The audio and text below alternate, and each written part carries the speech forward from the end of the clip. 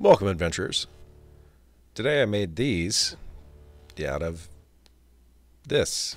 They are a broken terrain, sci-fi terrain module things. And I'd never put anything together before that was specifically for tabletop wargaming or anything like that. And I wanted to give it a shot. And these are very reasonably priced. You know, it's like $40 or so for the both of them. Yeah. I mean, there's a lot of interesting detail. They look really cool. I mean, theoretically, you could use these without even painting them, just slapping them together. It's all laser cut MDF. It's 5 mil or half a centimeter. As you can see, some of them aren't fully attached, which can be problematic because each one of these sheets is got a letter number combination to tell you what the parts are and where you need to put them together. So initially it can be a puzzle piece, especially with the lighter colored one, the larger one. Much of that one was disconnected and torn apart when I pulled it out. And see here right in the bottom right hand corner, if you can read the what it says, you know, there's a letter. It's like 1 of 4, 2 of 4, 3 of 4, like there, 3 of 4. And then all the pieces have alphanumeric indicators on the instructions. And I do my best to trim them out so I don't break anything, which was very easy to do with the dark colored material. This darker MDF was very, very sturdy. I couldn't break it. I mean, not that I tried. That being said, with the lighter colored stuff, when I was just pushing it together, as I did with this one after putting it together first, I found that some areas kind of separated, delaminated, or broke. And here is the walls for this one assembled, and they just slot right into laser cut holes. Then all the little detail pieces, which are the doors. Took me a minute to realize the door actually mounts to the outside, not the other way around, and I put the panel in backwards. Fortunately, this was a dry fit, nothing was glued yet. And once I figured out my mistake, I fixed it. Slapped all these together, trying to figure out what this piece was. Oh, it's a window, which I'm not understanding the windows fully. It seems like they're made to be removable and applied from the inside out, but they also look neat from the outside in if you want extra detail on the outside. And this is the air conditioning, like air handling unit that goes on the roof. And that's pretty much that one assembled. This one, as you can see, looks real nice. It's bright. It's easy to see all the lines of details. However, that wasn't attached. Not that it's that big a deal. It's just the 2 roof pieces, so wasn't missing a lot. This one, it was basically a jigsaw puzzle. I had to put most of the pieces back together. These little corner tabs weren't even in.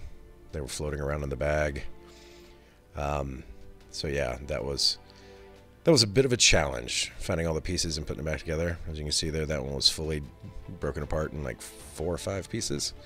None of the actual pieces that I needed were broken, so I could still put it together. But here is an example of when I was putting the door together. Both ends just snapped off, even though I was pressing on the middle, which I thought was interesting, right above the holes. So do keep that in mind, that these can be brittle. I don't know if it's the difference in material or what, but I found that the darker walnut brown material went together so much nicer and tend to have fewer issues, whereas the lighter colored material did tend to have some issues with like the corner pieces delaminating or fraying as I was putting it together.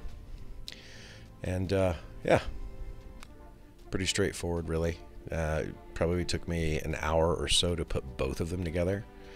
And of course nothing is glued at this stage. But I did notice that the inside walls are very, very blank. And that's obviously not great. And of course, if you can hear any sounds in the background, I do have a dog.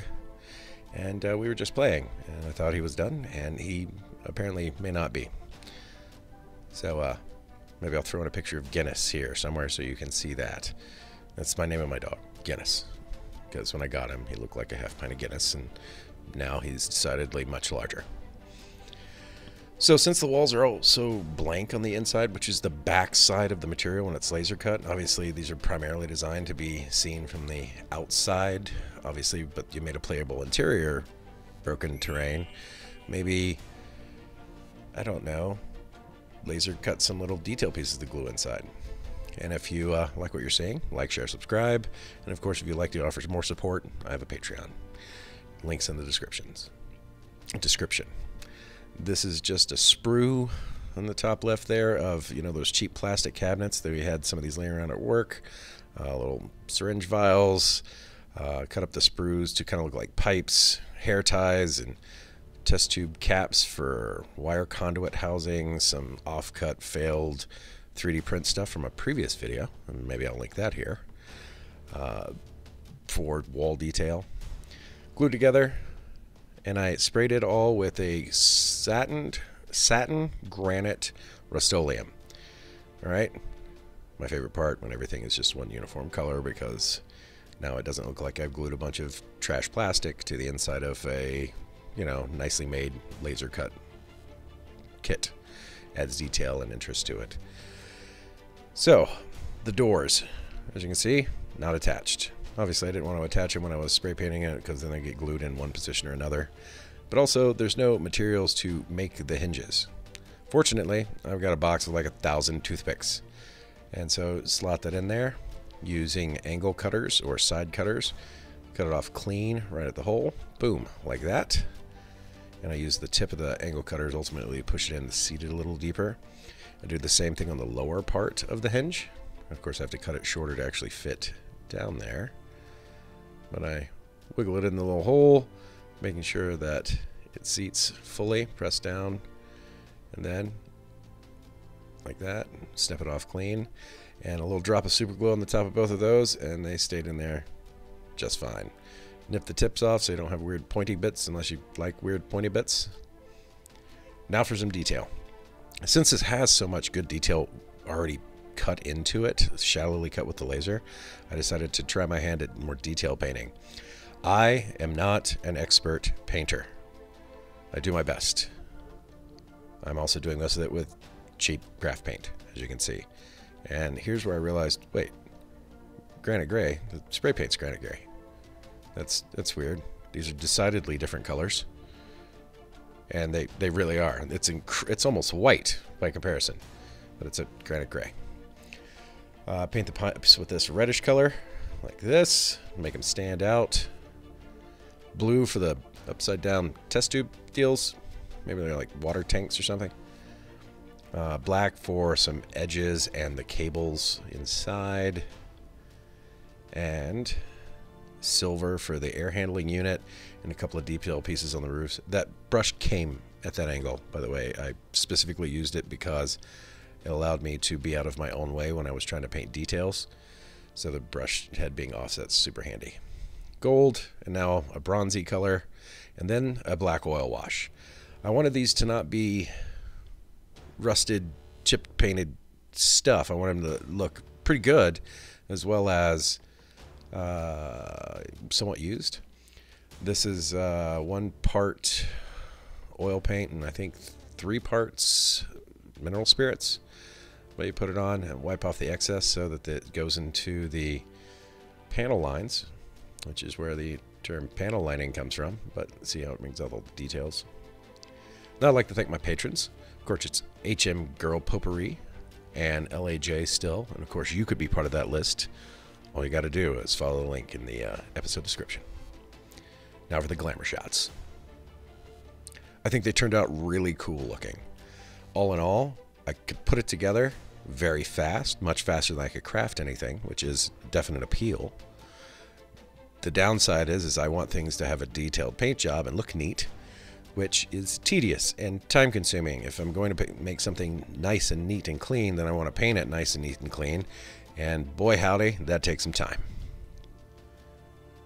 And I definitely spent probably 10 or so, maybe 12 hours painting this from start to finish, whereas I spent less than an hour putting it all together, including the gluing. And since I used super glue, it dried super quick. It is recommended to use wood glue, by the way. Wood glue will definitely seep into the pores and hold it better. Because I have a very full-time job, I try to make sure that I can get things done in a reasonable amount of time. So obviously I use the most expedient glue that I have available to me at any given point. The inside's plenty of room for your miniatures to hang out. Whether it's tabletop role-playing or wargaming, there's a surprising amount of room in this little kind of G shaped, I don't know, this weird angular one. I put a couple of really large models in that front right corner, and they fit very well. And of course this one is like, it's twice the size almost. It can hold a ton of models inside. The roof and floor hatches are both removable, as are all the window panels, and of course you can open up the doors, close the doors. As I understand it with Necromunda and other games, if you've got doors, they can either start the game in a closed, sealed, locked position, or start the game in an unlocked, open position. So you've got that option here. Yeah, I'm impressed overall. I would like to see some detail pieces that can be glued into the blank flat sections of the interiors of these. I'd love to see that. So if you're listening, Broken Terrain, you know, hint hint, nudge nudge, wink wink. As you can see, there are two very large models in what would be a confined space. Obviously pieces from my previous build, they fit right on top because they're following the same 3x3 model as anybody else does, apparently, with inches, that is 3x3 inches. And of course, the overall. Well, I certainly hope you've enjoyed today's video, and I want you to go have an adventure in crafting.